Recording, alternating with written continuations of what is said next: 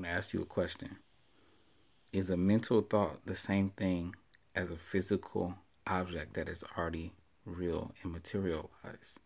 I want you to do this. I want you to close your eyes and visualize something.